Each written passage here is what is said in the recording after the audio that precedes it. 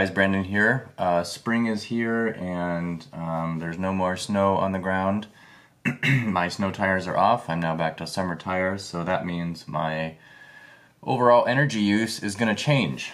Now, I have been tracking my mileage and energy use on the Tesla since December 1st of last year. So December, January, February, and March. I've tracked the data because I wanted to find out what approximately was my winter energy use. So let's check it out. Alright, so first here, again, this is December 1st through the end of March. So let's see, 1, 2, 3, that's 4 months. I traveled 3,800 and about 6 miles, we'll say 3,800. And I used 1,563.6 kilowatt hours of energy. I took one trip to Chicago, which is about 300 miles round trip or thereabouts, something like that. And I did supercharge for that. So, but most of this is charging in my garage. I didn't do a whole lot of supercharging this season.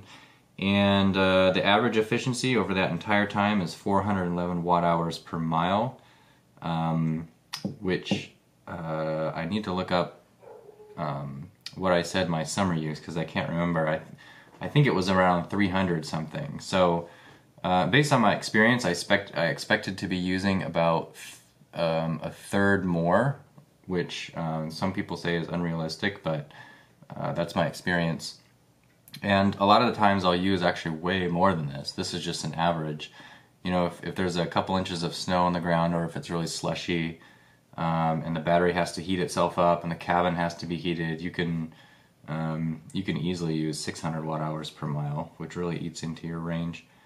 But anyway, so over the winter I averaged 411 watt hours per mile, so I wanted to calculate how much is that costing me when I charge in my garage.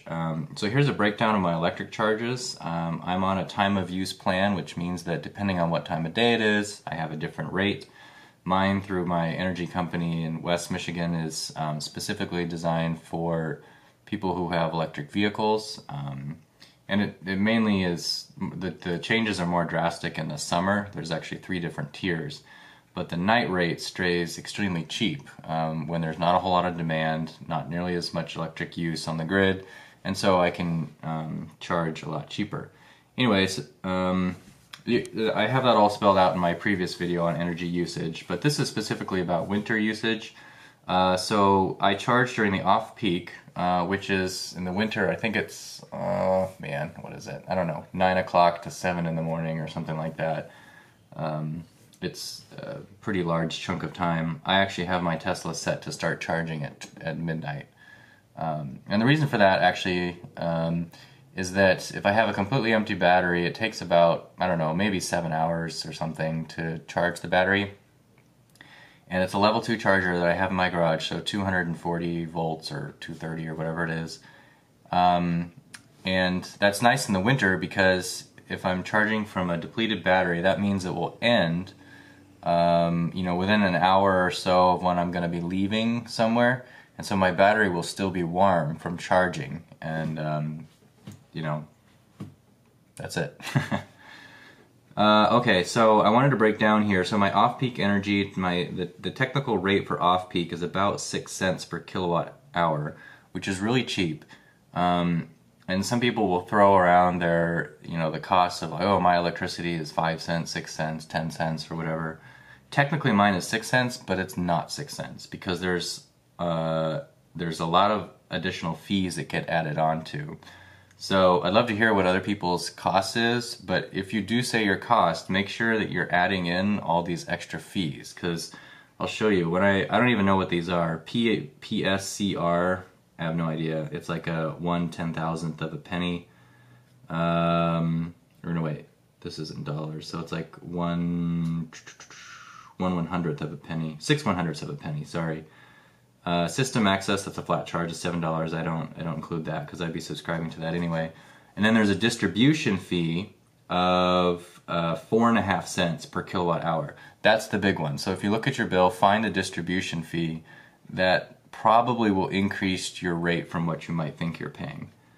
Electric interim surcharge, whatever, I don't know. Energy efficiency charge, I don't know what that's for. Power plant securitization, don't know what that's for. And then there's a low income assist fund that they, basically I guess I pay into for low income assist areas.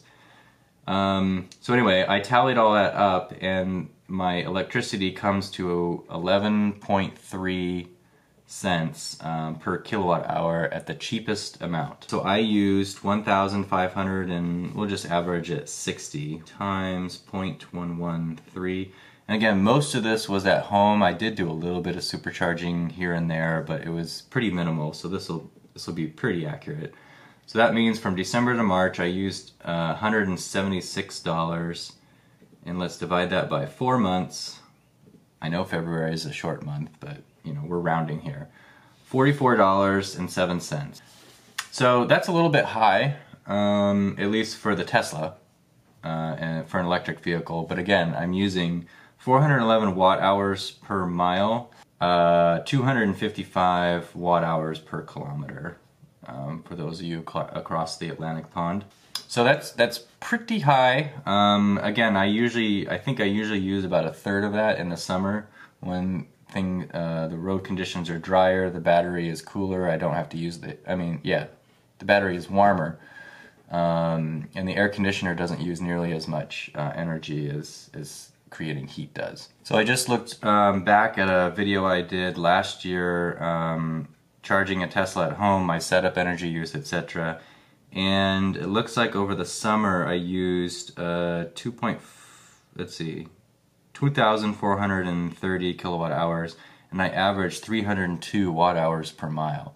So that's significantly less. It's so I used 30% more, over 30% more actually in the winter, which actually is pretty good. I thought it was going to be a little bit more than that, but that's pretty decent. Also in that previous video I calculated that I used about it cost me $28 a month on average during the summer to charge the Tesla at home.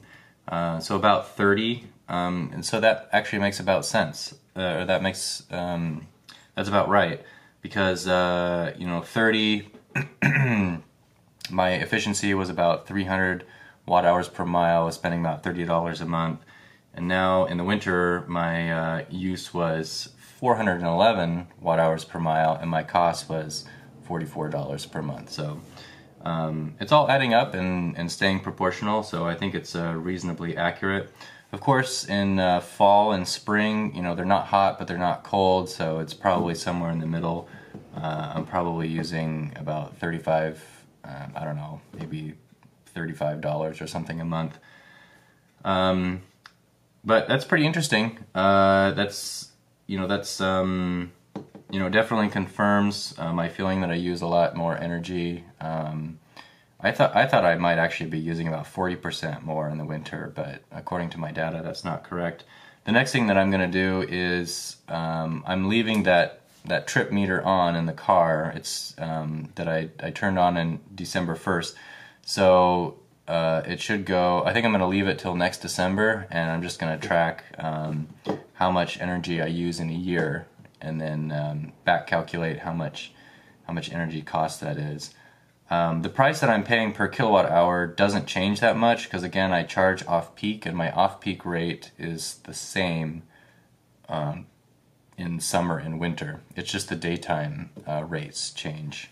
Specifically, they're higher in the summer because that's when everybody has their ACs on and stuff. And actually it would be high in the winter as well if electric was used for heat, but here it's mostly natural gas. So there's electricity is cheaper in the winter. Alright, well this was a lot longer than I thought it was going to be, but I hope that was interesting. Any comments, questions, yeah, leave them down below. Yeah, and I'll see you in the next video.